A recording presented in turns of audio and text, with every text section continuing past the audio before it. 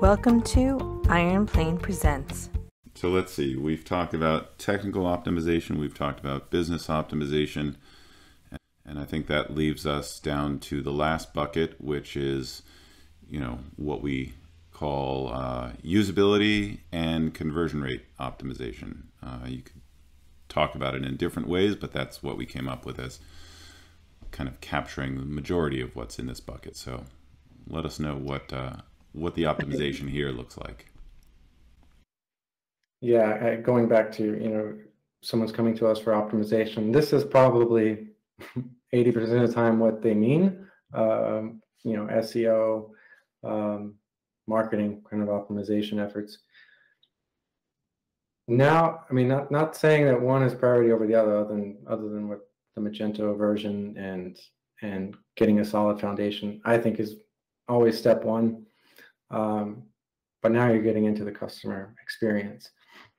So if you want to track that kind of optimization, the first point is to make sure that your analytics tags are set up correctly, that we have accurate data and complete data to look at a funnel and see where people are falling off. Is it an initial bounce?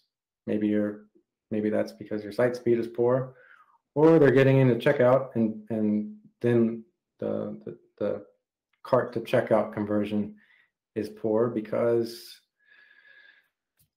the shipping rates are too high, right? It can be a lot of things, but we want an accurate funnel first, and then making sure that funnel includes not just e-commerce transactions, but other potentially revenue generating opportunities. So that can be contact form submissions, that could be quote submissions, right? Maybe you've got a custom quoting module that's those events are not ending up in analytics. Well, they do count for something, and we can pull together some benchmarks from your sales team. If quotes are converting at 50%, and we know the value of those products going into the quote, and right, we just want to get up an accurate funnel.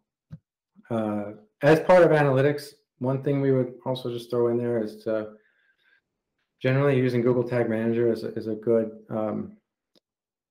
thing to put in because it eliminates the need for developers to get involved, for your marketing team to do what they need to do. So instead of having to come to a developer anytime you want to add a new marketing tag on the site, you can just do this directly through Tag Manager.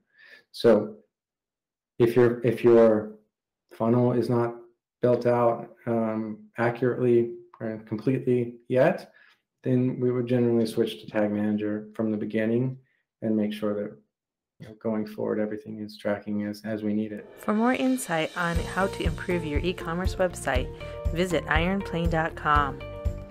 Follow us on social media and like and subscribe below.